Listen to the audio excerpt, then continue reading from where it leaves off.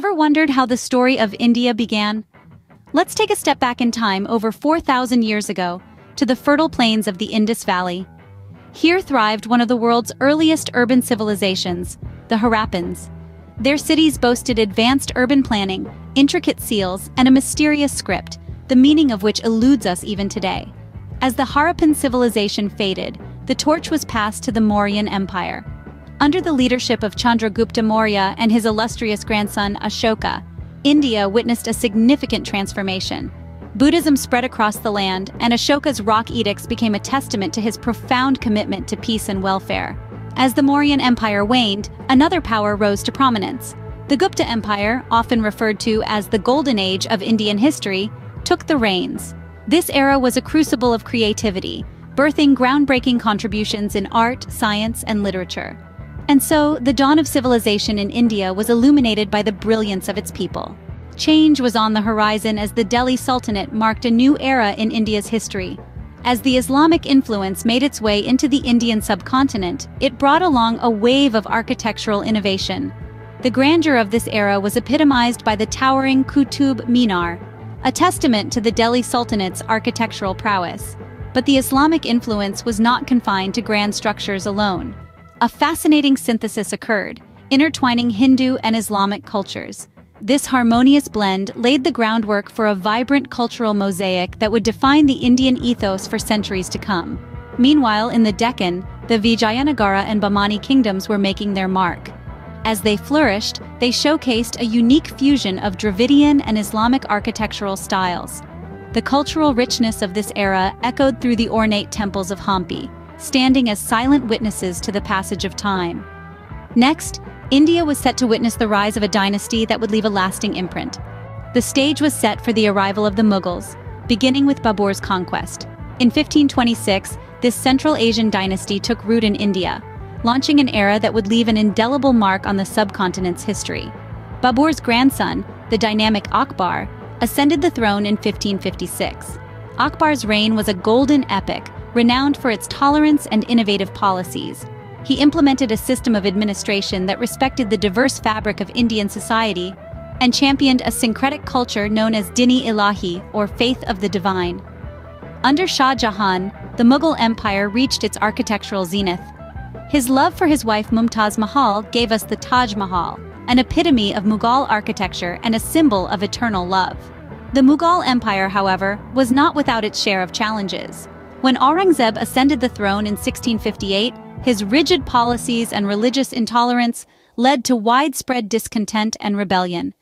The empire began to crumble, creating a power vacuum that allowed regional powers to emerge and flourish. Yet the Mughal era left an indelible imprint on India's cultural, architectural, and administrative landscape.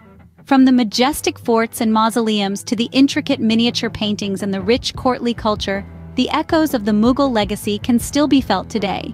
However, another power was looming on the horizon, ready to change India's fate. The arrival of the East India Company marked a significant shift in India's historical narrative. This was the dawn of British colonial rule, a period that would leave an indelible imprint on the fabric of India. The British, driven by their insatiable thirst for resources, exploited the vast riches of the subcontinent, draining it of its wealth. The impact on the Indian economy was profound. The once prosperous nation was reduced to a state of poverty and economic dependence.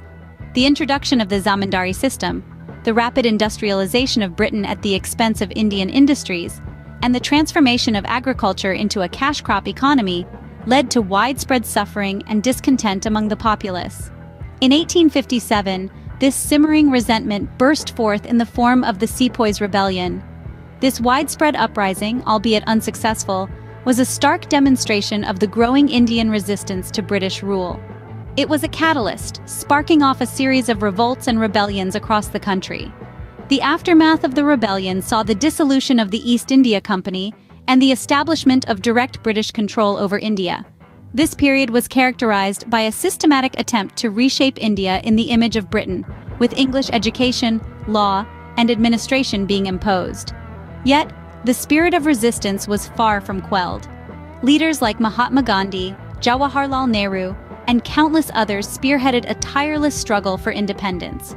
Their nonviolent resistance, civil disobedience, and unwavering determination became the beacon of hope for a nation yearning for freedom. In 1947, India finally broke the chains of colonial rule, stepping into a new era. With the dawn of independence, India faced new challenges and opportunities. The partition of 1947, a painful chapter in India's history, resulted in one of the largest mass migrations in the world. The aftermath saw India and Pakistan grappling with communal tensions, refugee crises, and the task of nation-building. However, India rose from these trials, forging a new identity as a sovereign nation.